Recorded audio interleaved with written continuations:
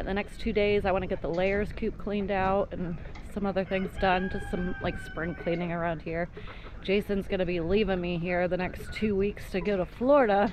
I just want to try to keep these birds alive until he gets back. So earlier we lost our 5th chicken, our 5th meat bird. It looked like, from what I saw, it's on its back, feet in the air. So I thought sudden chicken syndrome is what happened. But upon further examination, when I took her out, you saw she had like a puncture wound in behind her wing. So I'm not sure if that had happened before or after she died, but I do believe that could have happened like when I go to feed them in the mornings, from them hopping and jumping and crowding to get to the feeders. So me and Jason are gonna work on getting this opened up and these feeders spread around on each side and kind of just get them spread out a little bit to try and help and prevent that. Some other people that I see, it looks like this Cornish cross breed, they're prone to disease and illness, and a lot of people are losing like half their flocks. So for us to lose 5, honestly, I don't think we're doing too bad. So we're just gonna try to keep them healthy and alive.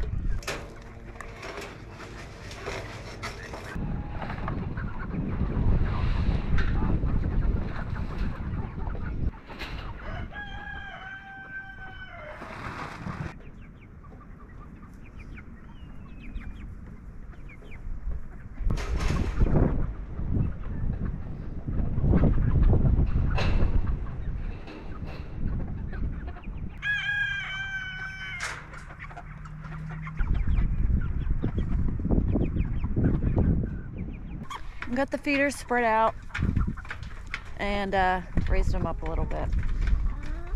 So hopefully that'll help with crowding in the morning. All right, got the meat birds feeders all spread out, raised up.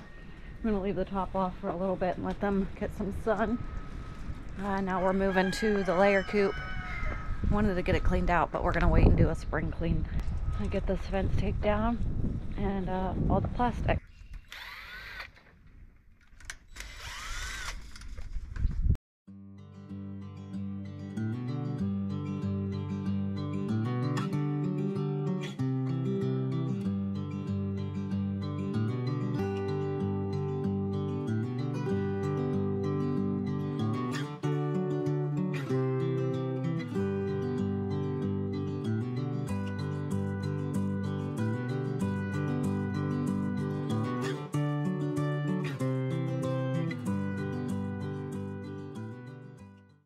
I got all the plastic off and the fence down, so that'll look a little better.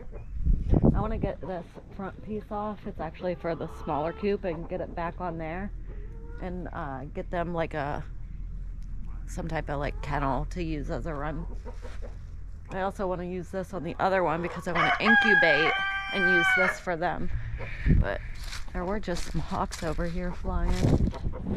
So I think we're gonna get this cleaned up, go get their top back on, get them moved, and call it for the night.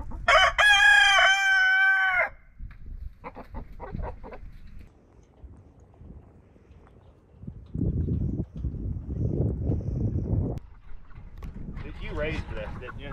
Yeah, I did. I wanted to make sure the little ones could get there because we still got a few little ones.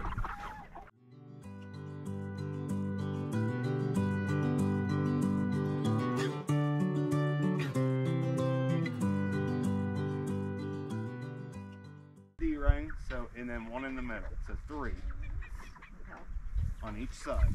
Those should be attached over there. They should.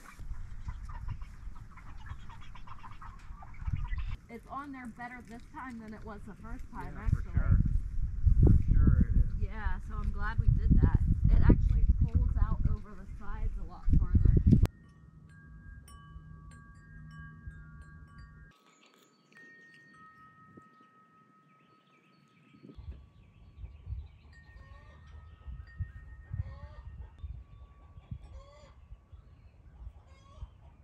Well, it's Sunday. We ran and got some more meat bird feed this morning.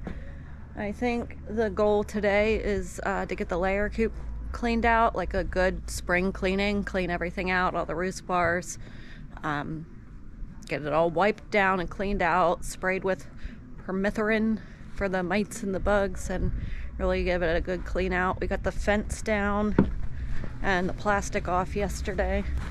This is our job for today, and then I think we're just gonna go enjoy the day, and we've got a bunch of cleaning and laundry and stuff to do before Jason heads out for the next couple weeks.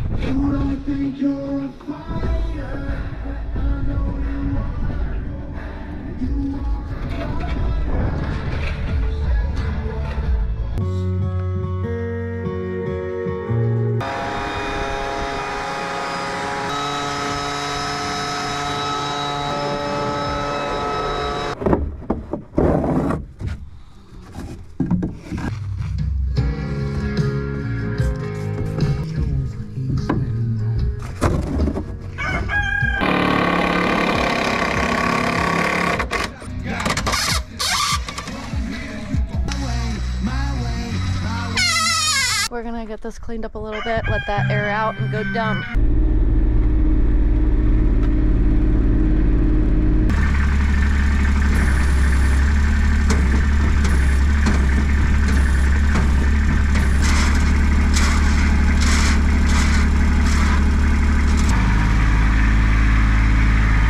Got the layers coop all cleaned out, did a nice spring cleaning, deep cleaning.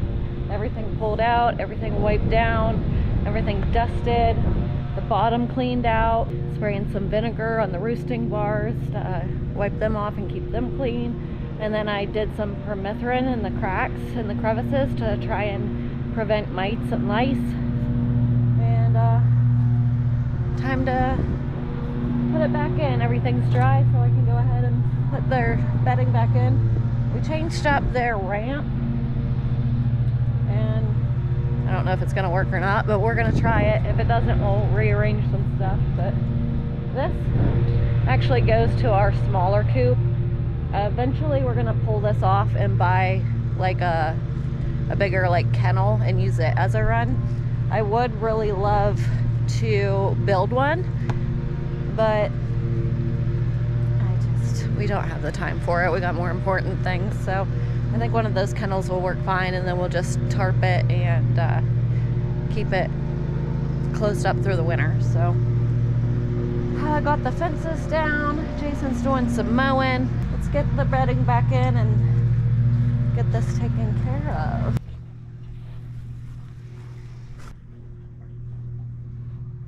This is probably going to be it for this one, guys. It's Sunday. We're ending the week. Jason's heading out of town this week for Jason's heading to Florida for work for the next 2 weeks, so I've got to keep those meat birds, hopefully I can keep those meat birds alive until he gets back. The thing I worry about with that is we do have like a few, maybe like 3 or 4 of the Cornish who are pretty fat, and I'm just worried. I'm worried they may not make it the 2 weeks until he gets back. I don't know, maybe heart problems or leg problems, or who knows. You know, it's hard to tell with this breed. They're very sensitive, and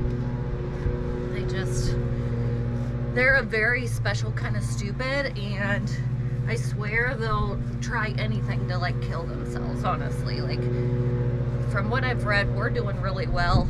We've lost 5, and most people say they lose half their flock, so we're doing really well. I hope I can keep them alive. I do worry about those few that we have of the fatter ones, but when it comes down to it, the few who are fat, we've got a total of what, 43. So we'll say half of them are at 8 weeks and half are at 6. So when he gets back, we'll be starting the older ones who will be at 10 weeks. So if I have 3 who are fat, that's half, like 21, 3 out of 21. So I can't focus all my attention on that fat one and trying to help them. I've got to put turn my attention to the majority, the other 20, and make sure they're staying healthy, because I'd rather lose 3 than 20, if you understand what I'm saying. You can't change everything just for those 3.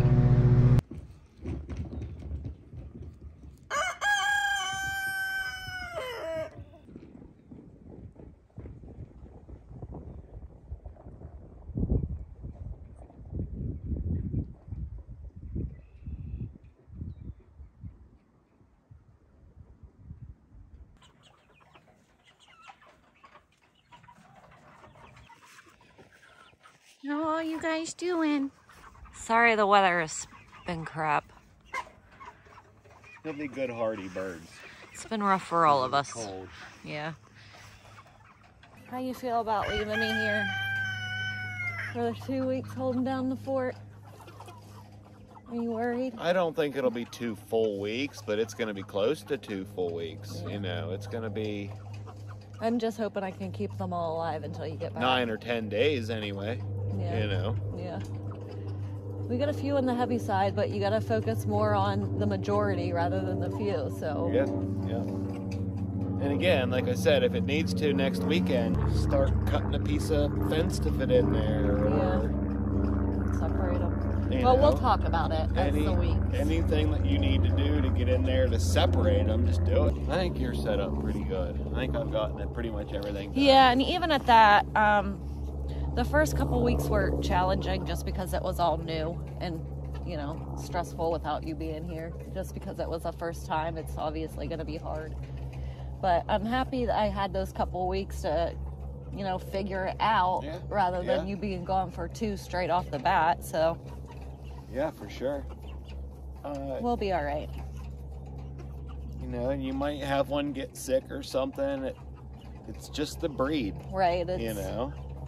We've had an intense weather too. This breed, along with that wild, intense weather we've been having, made it rough. But I think overall, I think we're doing pretty good. Compared the trees are almost blooming, so we should be pretty much through it here. It's starting to get pretty and green again. Yeah. It's the end of the week. Time to start a new one tomorrow. Only 1,600 miles to go. That's all for this one. Give us a thumbs up if you liked it. Leave a comment down below. Make sure you're subscribed to join our journey and follow along. And we'll see you in the next one. Bye. Say bye, babe. No, we don't have to babe, now. Say bye. Bye, babe.